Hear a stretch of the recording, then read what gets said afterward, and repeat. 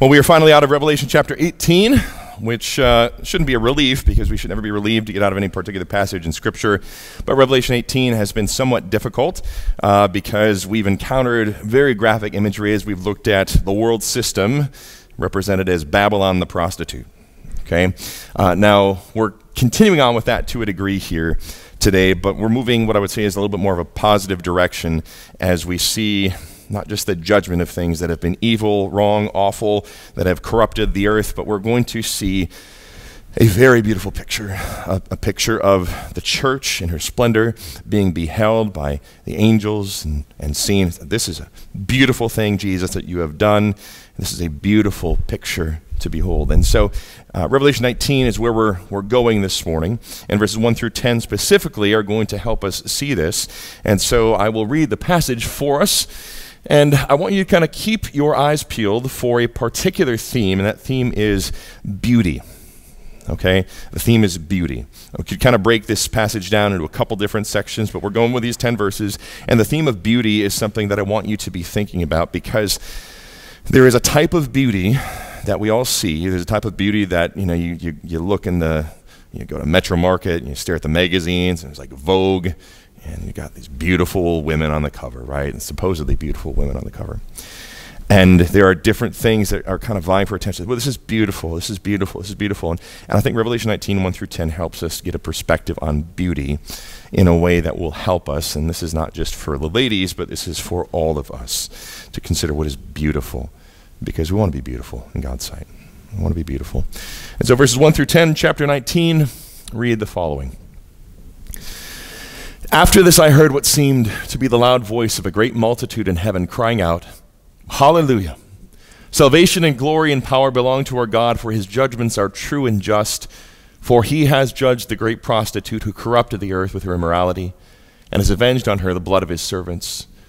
Once more they cried out, Hallelujah! The smoke from her goes up forever and ever. And the 24 elders and the 4 living creatures fell down and worshipped God who was seated on the throne, saying, Amen, hallelujah. And from the throne came a voice saying, Praise our God, all you his servants, you who fear him, small and great. Then I heard what seemed to be the voice of a great multitude, like the roar of many waters, and like the sound of mighty peals of thunder, crying out, Hallelujah! For the Lord our God, the Almighty, reigns. Let us rejoice and exult and give him the glory. For the marriage of the Lamb has come, and his bride has made herself ready. It was granted her to clothe herself with fine linen, bright and pure. For the fine linen is the righteous deeds of the saints. And the angel said to me, Write this, Blessed are those, happy are those, who are invited to the marriage supper of the Lamb. And he said to me, These are the true words of God. Then I fell down at his feet to worship him. But he said to me, You must not do that. I am a fellow servant with you and your brothers who hold to the testimony of Jesus. Worship God. The testimony of Jesus is the spirit of prophecy. So here's your big idea for this morning. And like I said, beauty is a big part of it. There's also this aspect of worship. And I just want to draw the connection right away for you guys because we worship what is beautiful. Right? We don't see ugly things and say that's lovely. Right? Worship is ascribing worth, ascribing value, and saying this has worth. This has a certain degree, a certain quality of beauty. I like this. I desire this. I want this. And so you worship. And so here, as we see beauty, as we see worship intertwined, even to the point where John is falling at the feet of this angel who's beautiful in his holiness. And the angel's like, don't do this, don't do this. You worship God. So is this mixture. We have a worship and beauty. So here's your big idea. Take a picture, write it down, whatever you like to do. The God who is infinitely beautiful in his holiness will surely judge the false glamour of sin and vindicate the beauty he has won for his church, all to the praise of his glory. So I'll read that again because I think it is important to internalize this. I'll give you an extra few seconds to get it down on paper or on your phone. The God who is infinitely beautiful. I just want to highlight this. The God who is infinitely beautiful. Perhaps you've never thought about God this way before. But God is infinitely beautiful. All right, there's something you look, you behold the Lord and you think, this is beauty. This is absolute beauty. The God who is infinitely beautiful in his holiness will surely judge the false glamour of sin and vindicate the beauty he has won for his church, all to the praise of his glory. So a ring of gold and a pig's snout. Maybe you're familiar with this proverb we're going to get to in a second, but this is an image that's helped me over the years, really helped me over the years as I think about what's beautiful, what is really beautiful. And as we see here what God does to the false beauty of sin, I'm going to kind of draw our attention to thinking about, can we think about sin this way? This could be helpful as the allure, temptation of sin shows up at your doorstep. How is it, as we've seen over the past few weeks, God judges that which pretends to be beautiful, and he says, okay, this is not good, do not pursue this. We get to this part here, and the people of God are praising God for how he's judged it. How do we think about sin? Way on this earth, it's helpful and right. Again, verses 1 through 3, I heard what seemed to be the loud voice of a great multitude in heaven crying out, Hallelujah, salvation and glory and power belong to our God, for his judgments are true and just. For he has judged the great prostitute who corrupted the earth with her immorality, and has avenged on her the blood of his servants. Once more they cried out, Hallelujah, the smoke from her goes up forever and ever. For he has judged the great prostitute. So there's a kind of beauty, there's a kind of allure to sin that projects beauty. So when you think about projecting beauty, you think about, I want to look a certain way. Right? You get up in the morning, you put makeup on, you put certain clothes on, you do certain things that you want people to see you in a particular light. And what I would argue for you guys is that sin does this for you. Okay, every day that sin wakes up, as it were, sin says, I want to look a certain way. Sin wakes up and says, I want to be seen a certain way. And so sin portrays itself in a certain light. It's always kind of in this PR mode of saying, look at me in a particular way, and in this, I'm going to allure you. I'm going to draw you. I'm going to fish you in. That's what sin does. There's a kind of allure to sin that projects beauty, though its end is decay and judgment. I don't need to, I think, argue this for you too much this morning, because the past few weeks, like I said, we've seen how God has repeatedly said the end of this world, the end of the way of this world is decay, and it is destruction, it's dissolution. It's dissolution. It's saying, everything that has pretended to be beautiful in the place of that which is truly beautiful, everything that has pretended to be good in the place of that which is good, will one day be brought to a collapse, to a final end. So by way of reminder, verses 1 through 3 in Revelation 18 says, after this I saw another angel coming down from heaven, having great authority, and the earth was made bright with his glory. And he called out with a mighty voice. So remember, I'm going to remind you of this again, even though we're not going to try to argue it for you, because I think the past 2 weeks have been helpful enough to convince you of this. Fallen, fallen is Babylon the Great.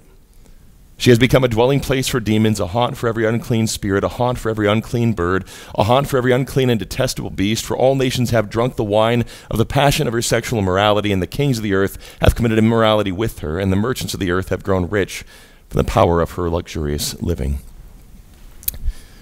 So again, this has been portrayed. Sin has taken thousands of years to convince people, you want me, you want me.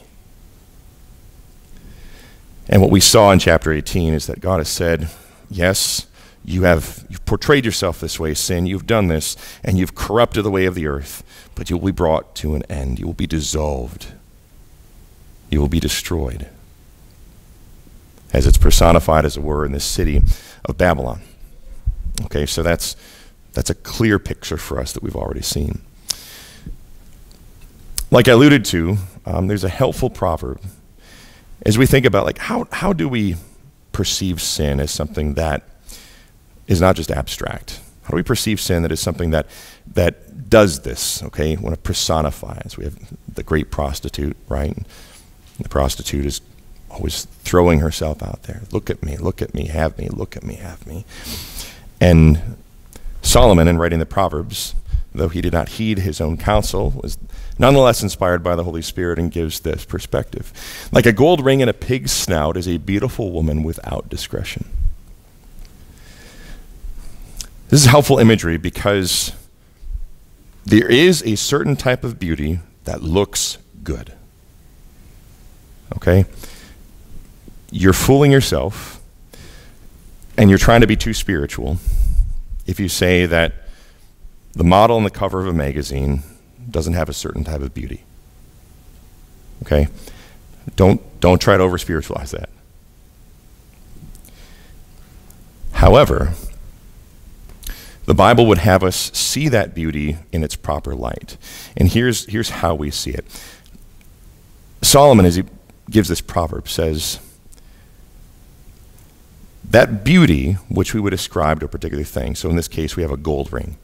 Think of a gold ring, a beautiful gold ring that might look really, really good in a particular setting.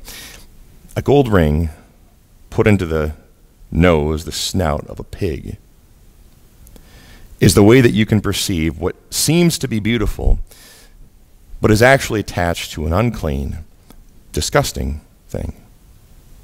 So when you think about the beauty that portrays itself as beautiful, when you think about the beauty of the model on the cover of a magazine, you think, sin is like this. Sin is like something that looks really good. Sin is something that looks really good to me and appeals to me, and sin does that. Sin is appealing. Sin is not unappealing. Sin comes to you, and temptation is real because you want it. That's just it. That's the reality. Sin is appealing. But the way that God would have us look at the allure and the beauty of sin as it portrays itself to us that way is to say, I see what you're doing. You just kind of say this out loud in your head, whatever it is. I see what you're doing, sin. I see what you're doing. But what you're doing is you're taking a type of beauty, like a gold ring, and you're taking this and you are attaching it to something that is so utterly unbeautiful that it makes the perceived beauty worthless. This is a helpful thing just in a fight against lust, where you think, seems beautiful, but you take a step back and think, there is a beauty I perceive, but the beauty is attached to such an unclean thing that it's really ugly. And the Lord would have us understand sin this way. As we see the personification of sin, and like Babylon the prostitute is saying, there is an allure. There is an allure. And don't deny that reality. Sin has an allure to it. But the perceived beauty is attached to such a dirty, ugly, worthless thing that to pursue it cancels out any perceived beauty whatsoever. And the reason why I just want to kind of camp on this for you here is that as we proceed through this passage and we see the people of God praising God, we see the people of God praising God for the beauty that he gives to his church. But what we're also seeing in verses 1 through 3 here is that the people of God are also praising God because he has judged what is falsely beautiful. God has brought judgment on this city that has, for all of us, projected the image of pursue me, have me, pursue me. And God has brought a final end to that which has made our lives miserable for so long. Temptation attaches to our hearts, right? These hearts, sin comes, temptation comes, and it lodges in here. So in the final analysis, we are guilty ourselves for what we do in our pursuit of sin, but also don't make the mistake of thinking that this world and the way that it tempts us is somehow going to be just like left alone as though it's a neutral object. God is to be praised for the judgment he's going to bring on the world and how it's complicated the way that we walk in it. God will judge false beauty. Proverbs 30:12, there are those who are clean in their own eyes but are not washed of their filth. In Revelation 3:14 through 19, this takes us back a handful of months, and I want you to think about this in terms of how it is that these professing Christians, as they are going through the world, as we are going through the world, as they're making choices, making decisions, as they're seeking that which is good and what is appealing to them, I want you to think in terms of what has been beautiful to them, what seems clean, what seems desirable, and then hear what God says to them. The same way that he would speak to us as we see this imagery of Babylon the prostitute being brought to an end, to be dissolved. Think as he's speaking to this church in a way that he would speak to probably most of the Western church today. Because we live with a sense of luxury and opulence, and we don't take stock of how it might be doing something inside of us, how it might be reprioritizing things in a way different than God would have us. Hear what God says as he speaks in Christ to the church at Laodicea. And to the angel of the church in Laodicea write the words of the Amen, the faithful and true witness, the beginning of God's creation. I know your works, you are neither cold nor hot. Well, that you are either cold or hot, so because you are lukewarm and neither hot nor cold, I will spit you out of my mouth. For you say, I'm rich, I've prospered, and I need nothing, not realizing that you are wretched, pitiable, poor, blind, and naked. I counsel you to buy from me gold refined by fire, so that you may be rich, and white garments, so that you may clothe yourself, and the shame of your nakedness may not be seen, and salve to anoint your eyes, so that you may see. Those whom I love I have reproved and disciplined, so be zealous and repent. And so as Jesus speaks to the church at Laodicea, as he speaks to all Christians throughout all ages, what he's telling us is like, don't fool yourself. Don't be like the emperor with no clothes.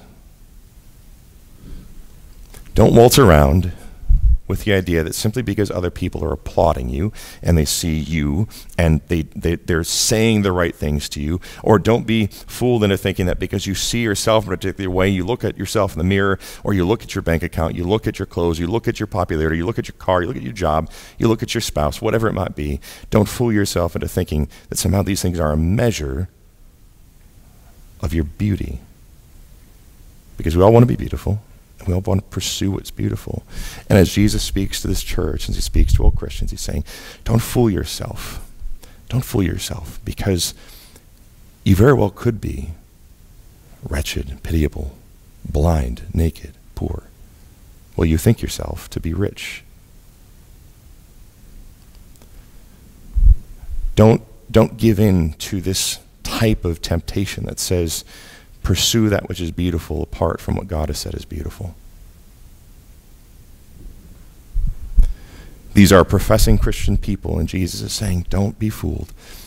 The end of these things, as we go throughout this very beautiful series of visions in Revelation, the end of these things is not beauty. Don't be fooled. Don't be fooled. Don't be fooled. So let's talk about true beauty. Here's kind of our positive trajectory. Our positive vision, because I want us to see how the people of God praise God for that which is truly beautiful. We want to do that. We want to see that. Verses 4 through 8, and the 24 elders and the four living creatures fell down and worshiped God who is seated on the throne, saying, Amen, hallelujah. And from the throne came a voice saying, Praise our God, all you his servants, you who fear him, small and great. Then I heard what seemed to be the voice of a great multitude, like the roar of many waters, and like the sound of mighty peals of thunder, crying out, Hallelujah, for the Lord our God, the Almighty, reigns. Let us rejoice and exult and give him the glory, for the marriage of the Lamb is come, and his bride has made herself ready. It was granted her clothe herself with fine linen, bright and pure, for the fine linen is the righteous deeds of the saints. So when the false beauty of sin is judged, God will be glorified in the true beauty of holiness that he has graciously given to his people. So in this picture, again, we have false beauty being judged. God is saying, Babylon, you have pretended to be beautiful for too long. You have pretended to be beautiful. You have shown yourself to the whole world to be something desired in my place. You have pretended that you are desirable in my place, and at the very end, God says, you are done. You will not any longer be seen this way. You will be shown to be unclean. You'll be shown to be dissolved and destroyed and full of decay. And at the same time here, God then turns our attention, and he wants us to see that there is this beautiful picture, that which is truly beautiful, coming into view, which is this picture of the marriage supper of the Lamb. This picture of a marriage supper. So if you've been married before, you've probably wanted your wedding to look beautiful. Okay? Sometimes there's a utilitarian wedding that takes place, but most people have this idea that they want their wedding to be something that people come to and enjoy themselves, that they see it's put together well. They have a good experience, they have good food, that they spent time with people that they liked, cared about, that they saw something that they enjoyed. Right? Thousands and thousands and thousands of dollars are spent on wedding dresses. Not because they're ugly, but because they're beautiful. People dress in very unique ways for weddings. Even in a culture that is very, very casual, people dress in these unique ways because we want to be seen like this is the height of beauty. This is as beautiful as I'm going to get, basically. This is how weddings are typically portrayed. This is like the highlight of your personal beauty throughout your whole life. And this has been the case for thousands of years. Weddings have always been this. There's this beauty, and you think like for a woman who may grow up, she's thinking from age 3 or something. I mean, Lucy is 3 years old. She plays with Barbies, and she talks about having little weddings, and this is just what happens. You have this idea like, I want this to be beautiful. I want this to be pretty. I want this to be pleasant and nice. And the vision we have here, as we turn our eyes from the decay of Babylon, is the vision of this beautiful wedding. And we've already seen the spotless Lamb.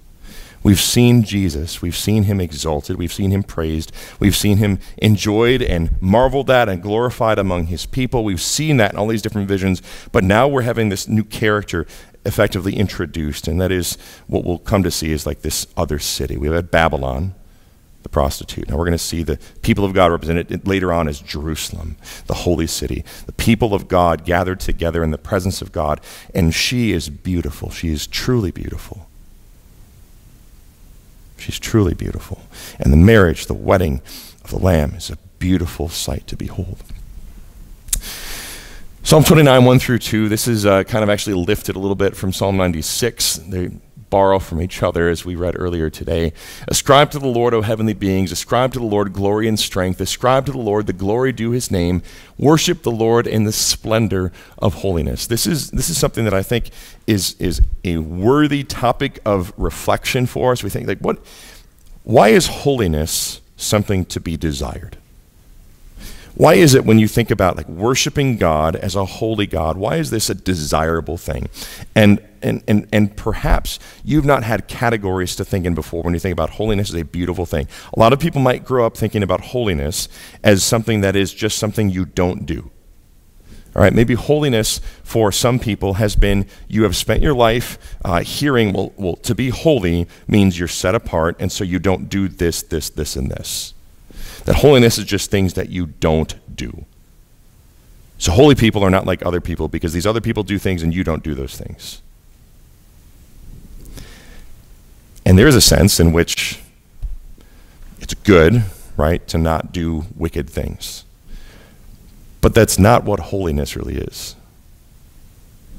Holiness is a quality to how one's life is carried out as it reflects the God who is holy. And the God who is holy is not a God who simply refrains from doing things.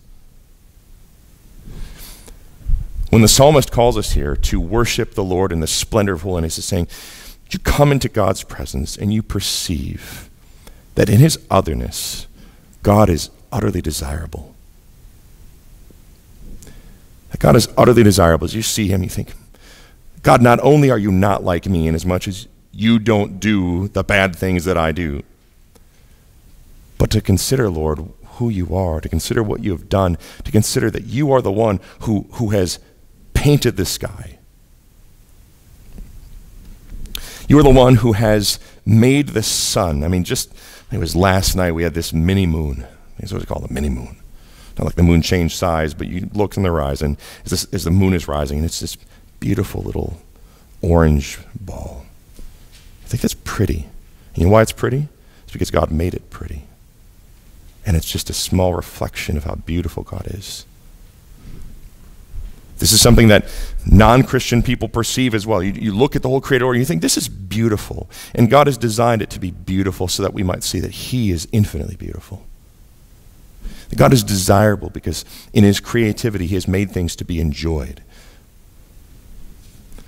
When you think about eating good food, I like this.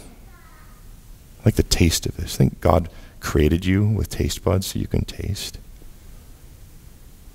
God is to be worshipped because he has done these things. He's created, he has made, and he has done it well. He has done good things. And so when we worship the Lord in the splendor of holiness, we're worshiping God not simply because, well, you just don't do things, God. It's, God, what have you done? What have you done? And the scene here that we have of this marriage supper of the Lamb, what we're seeing is that God has gathered his people. We've seen this earlier in Revelation. He's gathered people from every tribe, language, people, and nation. He's gathered them together, and now he is bringing them to his Son and dressed them up in the most beautiful garments in the entire universe. Pure, spotless garments. He's gathered his people up and he has clothed them with garments of, in theology we call it the active obedience of Jesus. What that means is that the beauty of Jesus, his character and his perfection, that's counted to you. When you're justified, when you are counted with righteousness before the sight of God as you trust in Jesus, there's a beauty that is attached to you that God clothes you with. And so the beauty that is attached to the people of God is the beauty of Jesus' character, his full obedience to the Father. And it's this white, beautiful garment that he gives to his people. It's beautiful. And I'd like you, I'd like me to think about holiness in those terms that is beautiful.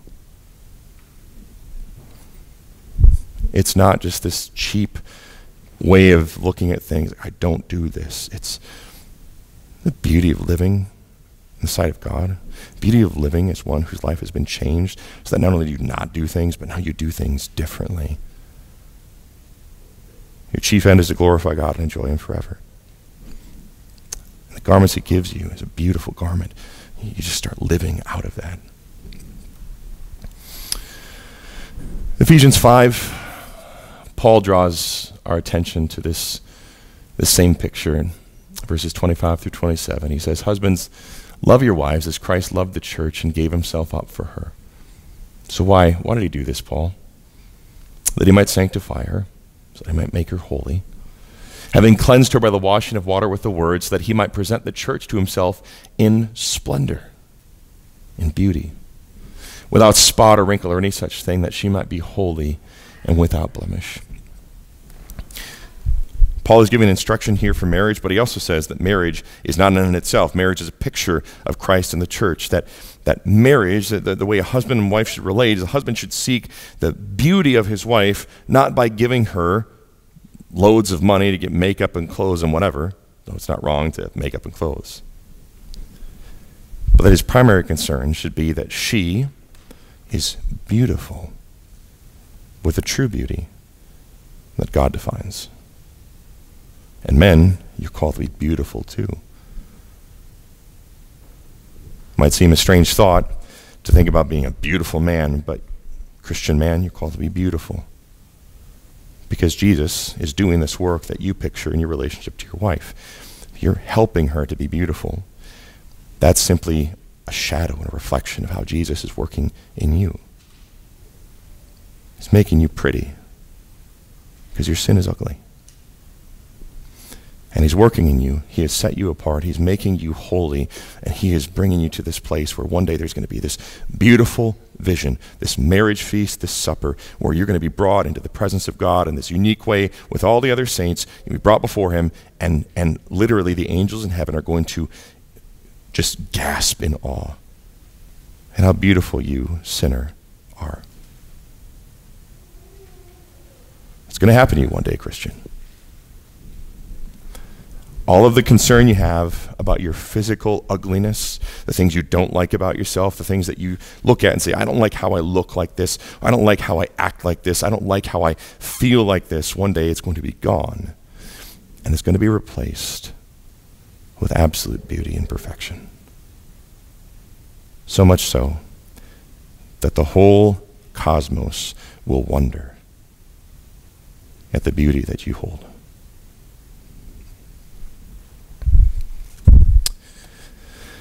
Ephesians chapter 4, Paul says, "He gave the apostles, the prophets, the evangelists, the shepherds and teachers to equip the saints for the work of ministry, for building up the body of Christ until we all attain to the unity of the faith and of the knowledge of the Son of God, to mature manhood, to the measure of the stature of the fullness of Christ, so that we may no longer be children, tossed to and fro by the waves and carried about by every wind of doctrine, by human cunning, by craftiness and deceitful schemes. Rather, Speaking the truth in love, we are to grow up in every way into him who is the head, into Christ, from whom the whole body, joined and held together by every joint with which it is equipped, when each part is working properly, makes the body grow so that it builds itself up in love.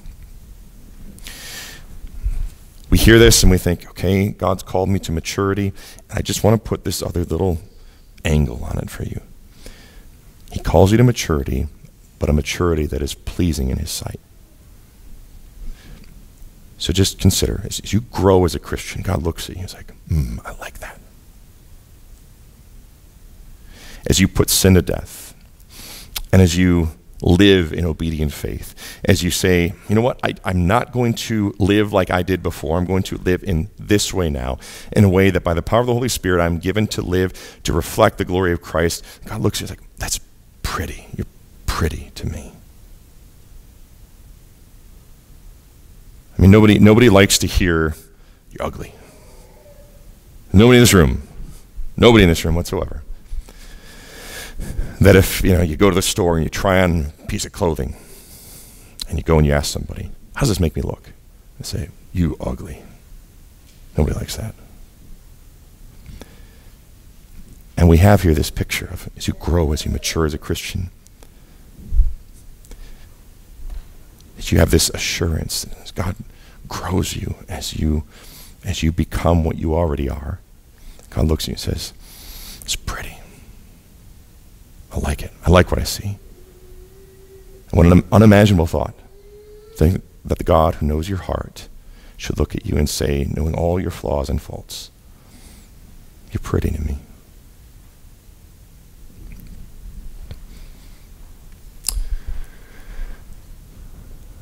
Verses 8 through 10 draw our attention here as we close out, because I want us to pursue beauty. I don't want us to think about beauty. I want to pursue it. It was granted her to clothe herself with fine linen, bright and pure, for the fine linen is the righteous deeds of the saints. So get that stuck in your head right now. This idea, the fine linen is the righteous deeds of the saints. We're going to camp out on that. The angel said to me, write this, blessed are those who are invited to the marriage supper of the Lamb. And he said to me, these are the true words of God. Then I fell down at his feet to worship him, but he said to me, you must not do that. I am a fellow servant with you and your brothers who hold the testimony of Jesus.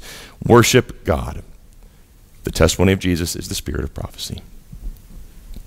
The adornment of the church, so the beautifying garments, the adornment of the church, is by the gracious working of God in leading his people to God-centered, God-glorifying lives. 1 Peter chapter 2, verses 4 through 5. As Peter is speaking to the church, as she's been scattered, and as she's suffering, as she's experiencing different things in a world, in a Babylon world that is saying, you have me. You have me. If you don't have me, you're going to suffer. If you don't have me, you're going to be miserable. So have me. Peter says, as you come to Jesus, a living stone rejected by men, but in the sight of God, chosen and precious, you yourselves, like living stones, are being built up as a spiritual house, to be a holy priesthood to offer spiritual sacrifices acceptable to God through Jesus Christ. So, as you're being built up, as you're maturing, as God is beautifying you, there's something that's happening. And it is God who is taking you, and he's bringing you together as his people. And this is something that I would just emphasize here. This is a together project. This is not just you. You are not personally the bride of Christ. You are part of the bride of Christ. The bride of Christ is his church, his people from every tribe, language, people, and nation. That is the bride of Christ. Local church exists to display this in the diversity of our backgrounds and our interests and our ages and all these different things exist to show that God is bringing this together. He's making this happen. He's making this work occur. When people look at the local church, they should see a beautiful thing. And most of you have seen ugly churches, ugly local churches. Look at a church and say, that's ugly. It's not ugly because it has unattractive people in it. It's ugly because nasty things go on inside of it that go unchecked.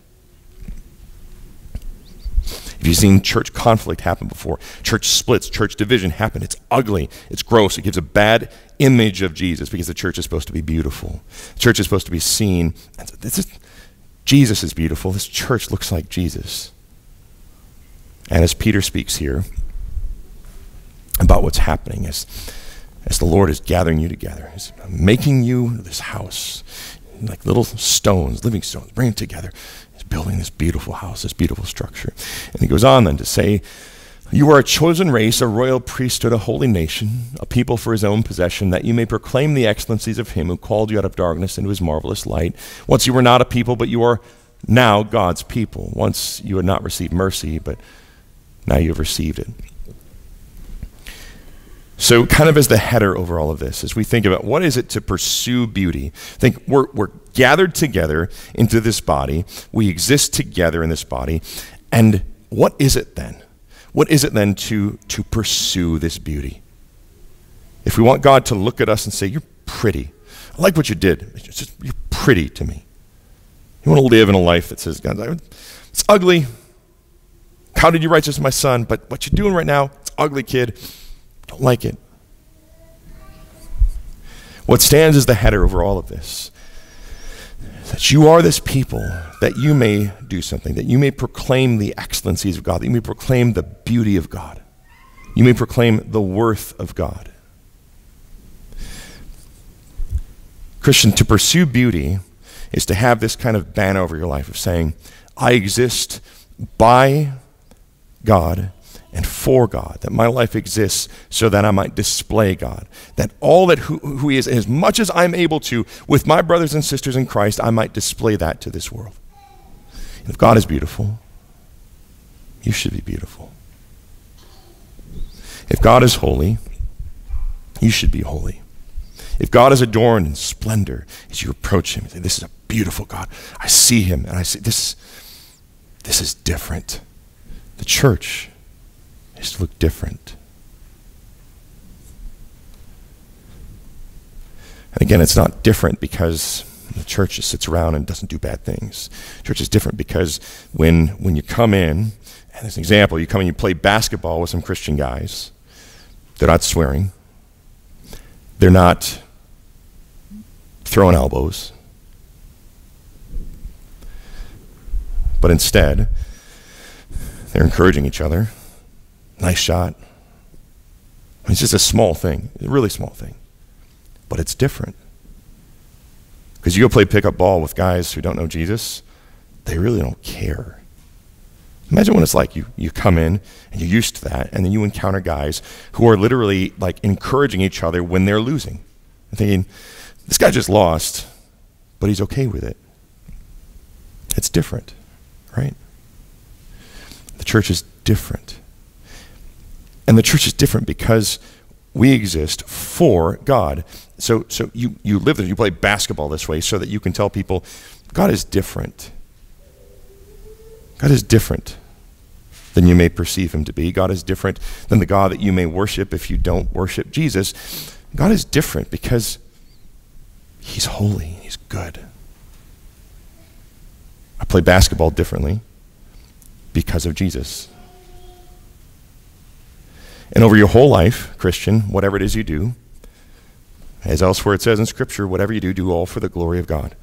Everything you do is done so that people might see that God is glorious. These are the righteous garments, the beautiful garments that the people of God wear. It's God giving them to you, saying, all right, son, all right, daughter, let's show the world what I'm like. Let's show the world what I'm like.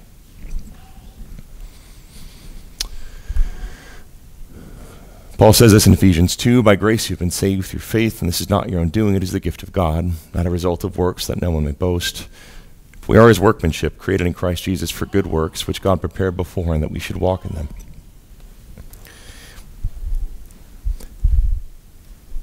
Don't ever let it be lost on you. We're going to see this in a second. Paul says this in 1 Corinthians. Never be lost in you that the life that you live, this different life that you live, the life that you live that is doing good things, is anything other than a life that is supernaturally fueled by the grace of God, the sovereign grace of God. As Paul speaks to the church at Ephesus, he speaks to the church everywhere, saying, it is God's work in you that makes you different. It is God's work in you that makes you different. So as you interact with people, as you speak with people, as you interact in a world that is filled with people that exist just like you once existed, you make sure, Christian, that they know that the only thing that's different about you is that God has made you different.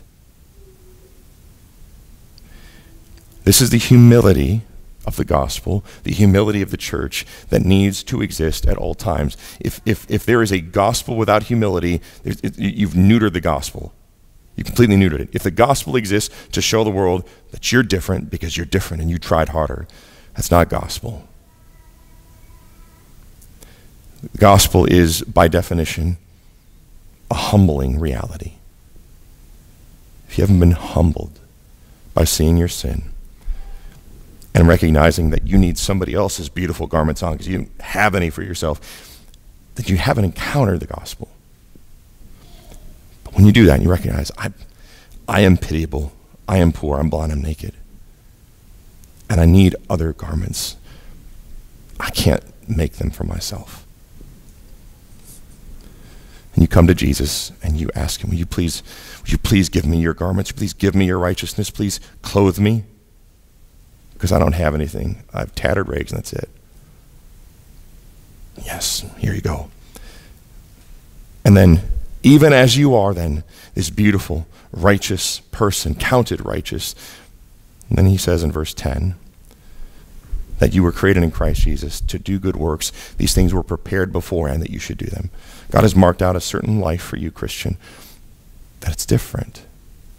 And you live this different life. And God marked it out for you, and it is different, and it is beautiful, and it is good.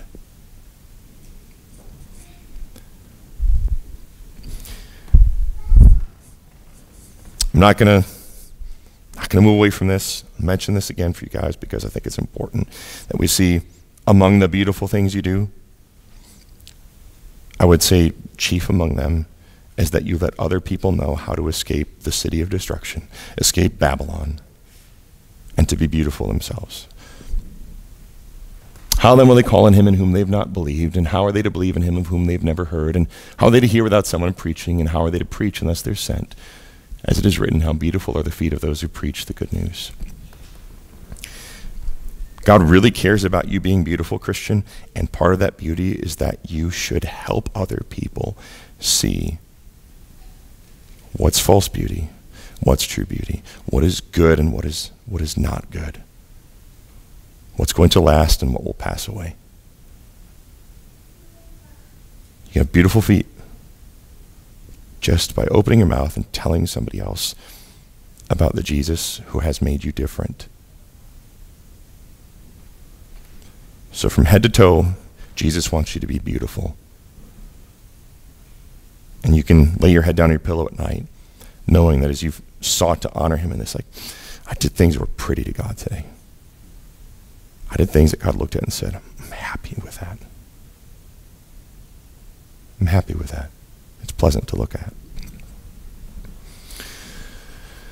We'll finish this morning by looking at 1 Corinthians 15:10, because as John sees this vision, he hears something saying it has been granted to the church to be clothed with these garments.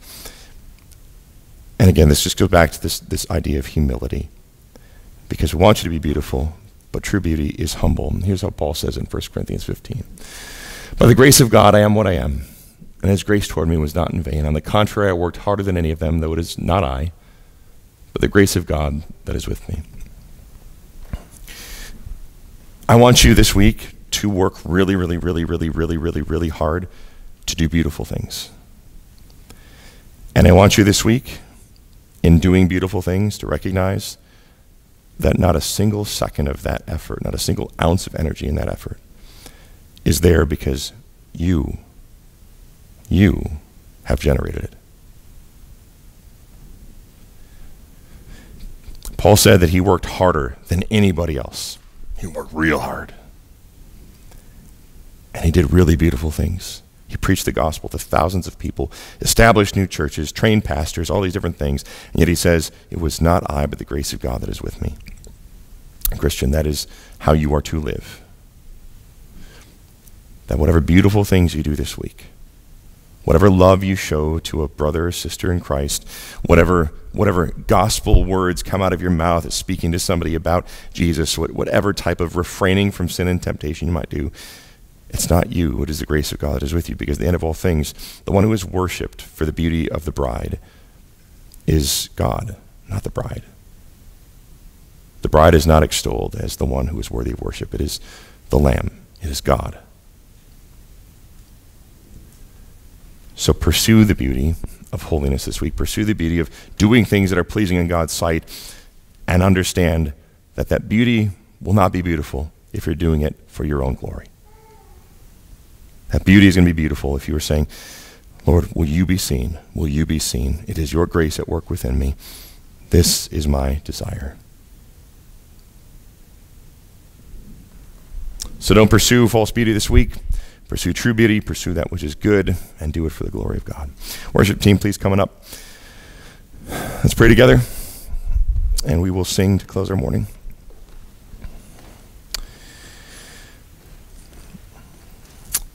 Father, we thank you for how you have given us to your Son to be a beautiful bride. We thank you for loving us. We are unlovely by nature, and yet you have loved us, and you have set us apart so that we might look different. I pray that this week, Lord, we would look different. Not simply because we don't do bad things, but because we do things that look like Christ. That we would display him in greater clarity, and that we would do that together, Lord. Not simply on our own, but that we would do that together. Pray for basketball. Pray for small groups. Pray for corporate prayer. Pray for times of discipleship, one-on-one. Lord, I pray that we look beautiful because we're growing and we're maturing, being brought to look more and more like your Son, Father. As we sing here together, please turn our hearts, turn our affections, as we think of your great love, as we think of what you have done for people who are unlovely, poor and powerless, and that we would together glorify you. I ask this for Jesus' sake. Amen.